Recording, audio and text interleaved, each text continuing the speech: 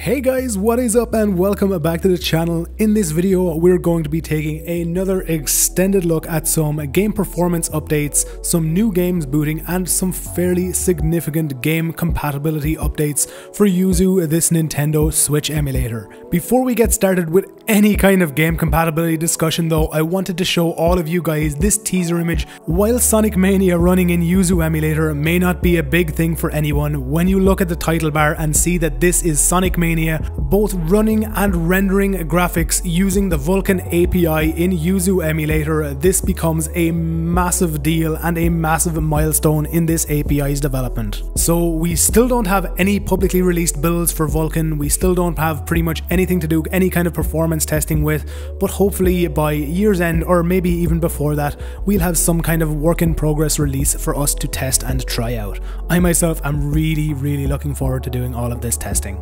Okay, so now that that little bit of news is out of the way, let's move on to the actual focal point of this video, game compatibility and performance updates. Starting things off, let's take a look at Pokemon Let's Go, where once again we have seen a significant performance increase. In the interior of buildings where I previously was getting around 45 to 50 frames per second, I now generally get anywhere from about 60 to 90 frames per second, and in the open world where I would previously get around 20 to 30 frames per second, I am now getting well over 30 frames per second at all times, and usually it stays much closer to the high 40s and 50s. Compatibility wise, Pokemon Let's Go, both Pikachu and Eevee can still not be considered fully playable.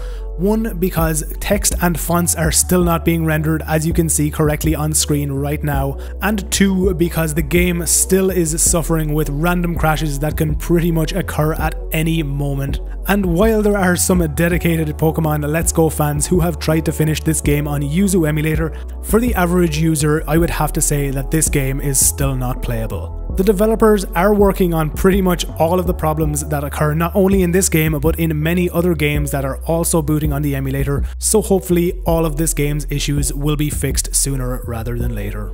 Sticking with Pokemon, let's take a look at our next title in this compatibility guide, Pokken Tournament Dx. Thanks to the implementation of the applet keyboard, Pokken Tournament is now able to progress past the initial boot stage and actually go into its menus and boot successfully into game. As you can see, all of these menus are rendered very well. Even moving as far as the battle screen, pretty much everything so far is rendered pretty much exactly as it should be on the Nintendo Switch itself. Unfortunately, as soon as you go in-game, you're going to be met with this horribly distorted and bloomed out broken graphical representation. While yes, you can see that some 3D objects are being correctly rendered, the fact that you can't see any of your player characters makes this game practically unplayable. Let's move on to our next game and one of the biggest titles for the Nintendo Switch, The Legend of Zelda Breath of the Wild. So as you can see on screen right now, quite a lot of the graphical distortion effects you saw in my previous video have now been fixed in this game title. While performance in the overworld is very poor, generally staying well below 15 frames per second, at least in these shrine locations we get fairly decent performance of around 20 to 28 frames per second. And yes, obviously while the game is nowhere near being perfectly rendered, these incremental improvements we have seen in the past 2 weeks or so are still very promising for this game's playability on this emulator. Something that I actually found that was quite hilarious is the fact that in a very similar circumstance to how this game was when it first booted on CEMU, the Wii U emulator, pretty much none of the runes or anything that is physics based is currently working in this game. So anyone who would have played Breath of the Wild in the early days of CEMU emulator, none of the physics bound runes would work at all, basically meaning that you can't progress through any of the story. This is exactly what's happening in Yuzu at this point in time also. Let's move swiftly along and take a look at another very interesting title running in this emulator. Let's take a look at the Nintendo Entertainment System Nintendo Switch Online. So while this Nintendo Switch Online feature has been working in Yuzu Emulator for quite some time now, it has not been working at the best possible performance, basically meaning that pretty much every game would be laggy and unplayable. This has hugely changed, and as you're you're about to see when I load into my game save in The Legend of Zelda, I am now perfectly being locked to 60 FPS in this game. It's not only this game that I am being perfectly locked to 60, it's every single game that's available on this system. You are in fact able to mod other Nintendo Entertainment System or NES ROMs into this applet and play them on this emulator, so it's basically an emulator inside of an emulator, which I think is very, very cool. Unfortunately, at this point in time, the audio in pretty much every single one of these games is extremely laggy and bugged out due to some kind of issue with Yuzu's audio renderer. Let's move quickly along and take a look at our next title, yet another Nintendo Switch exclusive. Let's take a look at ARMS. So I only covered this game probably about 3 or 4 days ago on the channel, and in that video you would have seen that pretty much all of the character shadows were completely bugged out. In this latest Canary version, however, you can see that while yes, my own character shadow is completely broken and bugged out, pretty much every single other shadow in the game is now being rendered correctly. Technically, ARMS can itself be played from start to finish with absolutely no crashing issues. This basically means that once these shadow corruptions and weird shader cache stutter issues are solved, this game is going to be considered fully playable on this emulator. Staying on the topic of Nintendo Switch exclusive titles, let's take a look at another one, Snipper Clips. So while this game does indeed boot and actually performs very, very well, it is unfortunately unplayable at this point in time, and it's going to become very obvious why when I boot into gameplay.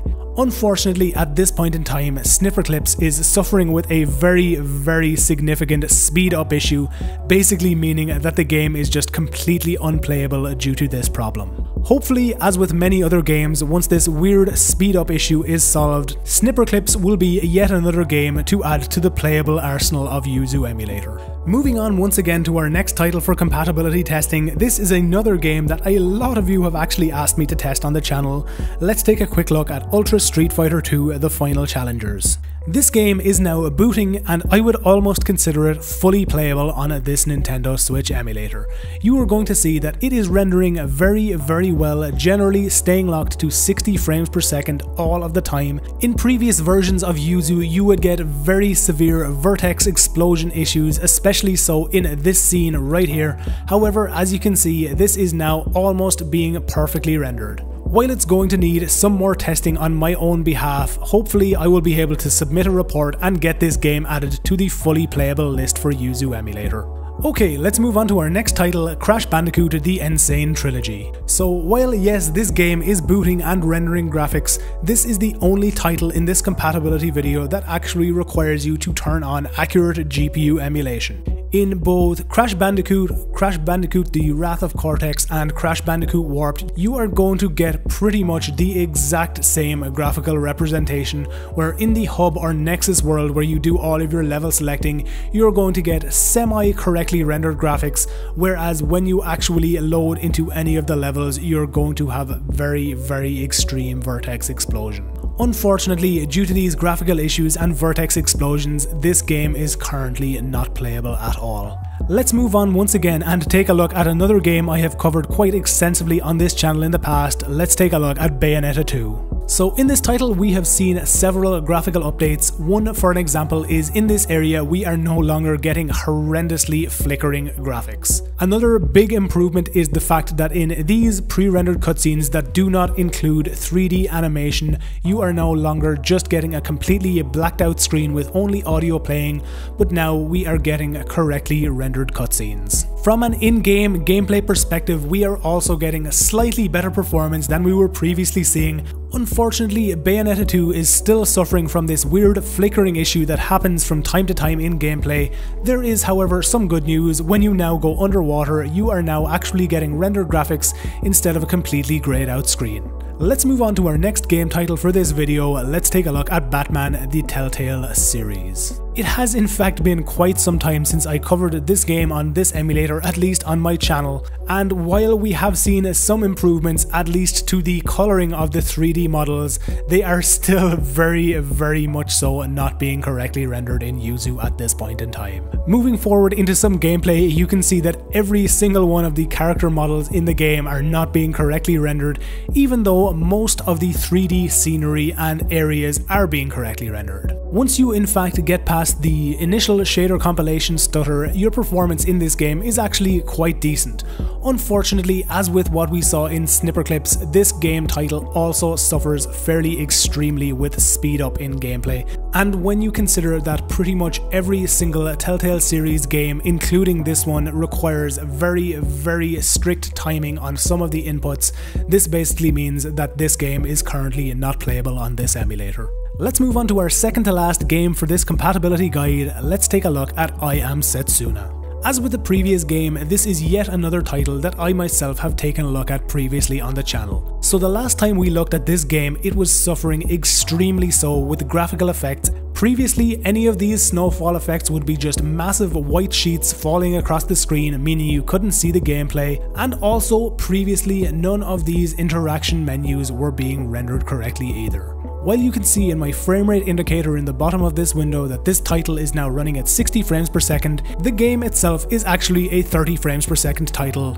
In order to have the best possible gameplay experience, you can simply lock the emulator to 50% speed inside of the graphics tab. So while it's going to take a lot more testing by both myself and the Yuzu testing community, in the 2 or 3 hours that I have been testing this game so far, I have not encountered any game-breaking bugs that stopped me from progressing. This weird flashing you can currently see on screen is due to the fact that I'm running at twice the game speed at 60 frames per second. As I previously said, if you lock this to 50% speed, it will solve this issue. Let's move on to our final game for this compatibility guide, Oceanhorn Monster of Uncharted Seas. So this game is now rendering and also performing almost perfectly on this Nintendo Switch emulator, and while yes, it is not a Switch exclusive, being available on pretty much every single platform, it is still pretty awesome to see it running in this fashion, especially so when you consider the age of Yuzu Emulator. As with many of the other games we have covered in this video, it is going to take a lot more testing before this title can be added to the fully playable category on Yuzu Emulator,